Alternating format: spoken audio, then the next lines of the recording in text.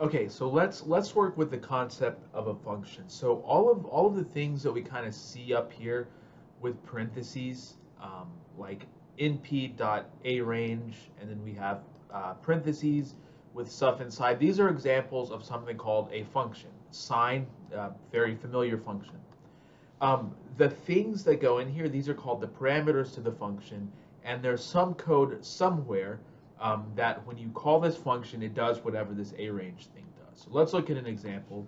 So here's the syntax for declaring a new function. It goes like this: def for definition, and then you give the function its name. So I'm just going to call it my function, okay, because it's my function.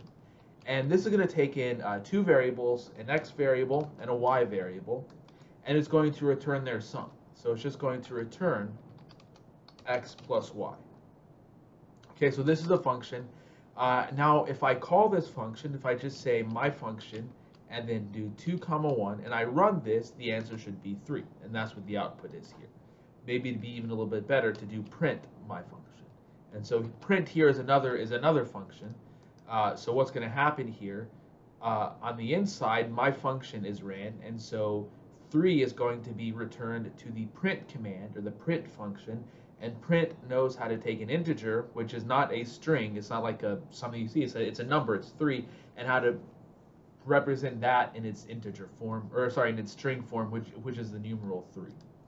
Okay, so if I run this, we get 3. Okay, let's just make sure it's working. So if I do this, it should be 7.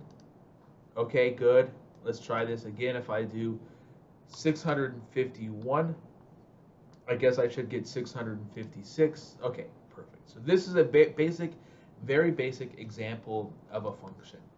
And now let's see how we can take this, this idea of functions and have another derivative thing like this. Yeah, let's take a function like this, have another derivative thing. Sorry, when I say another derivative thing, I mean another block of code that computes the derivative. But now we'll be able to change the function that we get to plug in over here. Okay, so let's just do this. So let me delete some stuff here. Okay, so I'm going to say definition. I'm going to make a new function just called fun for function, and I'm just going to have it be this function for now. It's just going to be x squared plus x plus 1, just because we know what should be happening over here. So x squared plus x plus 1. Okay, so that's my new function. And now within this sort of universe of this instance of Jupyter, this Jupyter notebook that I have open, it knows that function of x is going to do this computation and return that. So for example, if I do function of 2, I should get 4, 5, 6, 7. Whoops. Oh, I didn't write return here. You have to write return. You have to write return. So what does that mean? This is the value that actually gets returned. So you call a function, you give it a number, and it spits out another number, which is this. Okay, which is going to be x squared plus x plus 1. Now, it doesn't always have to return something, or the fact that it returns something isn't always going to be the important thing, and we'll see examples of that. But for now, it is. So function of 2.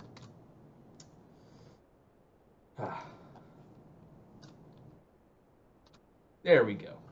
Okay, so I didn't run the code, so I'll do that, then do that. Okay, perfect. Whoops. Okay, so now down here, I'm basically just going to copy and paste this code. I'll bring the tolerance back to 0.1. I'm going to copy and paste the code right here. So a is equal to 0.2, so we're still going to fix the point at which we're taking the derivative. So a is equal to 0.2. This is going to be our h value, our beginning h value. Remember, we get better and better h values.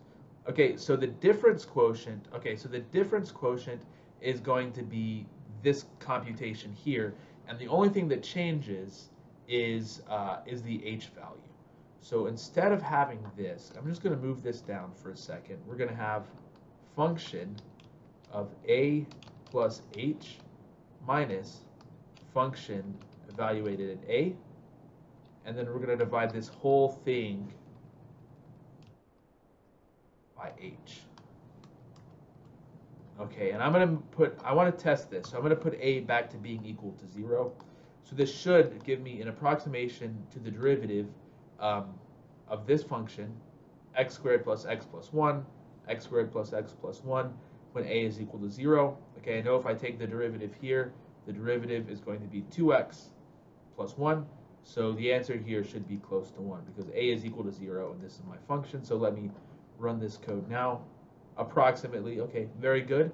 So if I take if I make my tolerance even smaller and run this, probably get even closer, so on and so forth. You can see how we could do this. Okay, so this is it for the beginning of functions. So what I want to do in the next video is actually make a function that computes a derivative. So what is going to happen in the next video, the type of function that we're going to make in the next video, it's going to take in a function, another function as an argument. It's going to take a point at which you want to compute the derivative as an argument, and it's going to take a tolerance as an argument. And then basically this code is going to be within the function and it's going to return the derivative. It's going to return the value of the derivative at this point. Okay, so it's just going to be one function that does it. I'll tell you what it's going to look like. It's going to be a function. We'll just call it derivative. It's going to take in a function. It's going to take in the point, and it's going to take in the tolerance. And then there's going to be code here. And eventually it's going to return the derivative. Okay, and all of code, there's going to be a bunch of code in between there that's going to return the derivative. But that's what we're going to do in the next video.